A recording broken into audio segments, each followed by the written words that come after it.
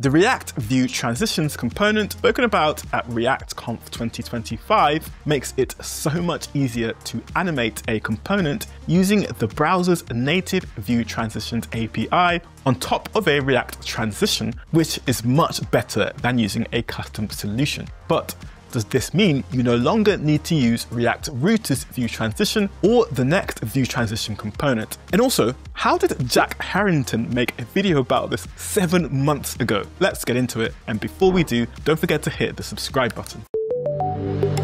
The View Transitions component was actually added to React much earlier this year, and there's even a blog post about it that was written in March. But as of now, you can only get access to it in React Canary. So the API might change in the future. Let's take a look at how it works. Here is a basic blog project using Bun and React, and clicking on this button shows all the blog posts, and we can view individual posts by clicking on Read More. Let's update this so it animates with a transition. Let's first make sure we're using Canary versions of React and React DOM. Notice there's no Canary for the types, we'll get back to that later. And now on our blog index page, let's scroll down to this line where the blog posts are being shown, and we can wrap this whole component in a View Transition one, making sure to add a closing tag. Then we'll import the View Transition component. Notice we get an error here, and that's because we don't have the right types, but trust me, this is going to work. Now, if we refresh this page, we should see that not much has changed.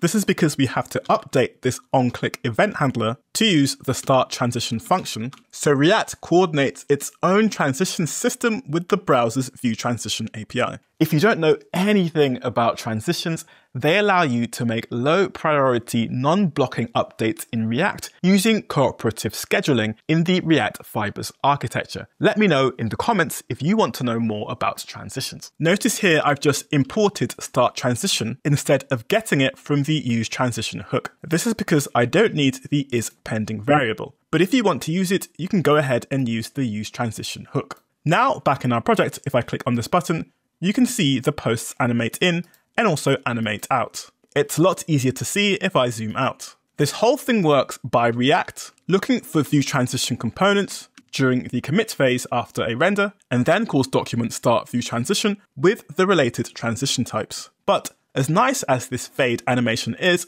we can do a bit better. The View Transition component gives us 5 props that we can use to customize the animation, or we can use 4 different callbacks. So if we grab this animation from animate.css, add it to our code, and then add them to View Transition pseudo elements, we can then add the default prop with the name of our animation, which doesn't seem to work in Bun at the moment. So we'll have to use something else. And now we've changed the default animation. If we wanted to animate going to a blog post, we could add the View Transition component to the index and the page we want to animate to, as well as adding a startTransition function to the logic that changes the pages. And now we can see our fade animation when we click on a blog post. But we could also use the name prop on a View Transition component, which treats elements as the same between transitions, creating a smooth animation. Without adding a custom name, React gives each element a unique name automatically. The View Transition component can also be used to animate suspense, and can even be used inside the suspense fallback prop. Not to mention it's progressively enhanced, meaning your app will still work for browsers that don't support View Transitions. And that's a quick overview of the React View Transitions component.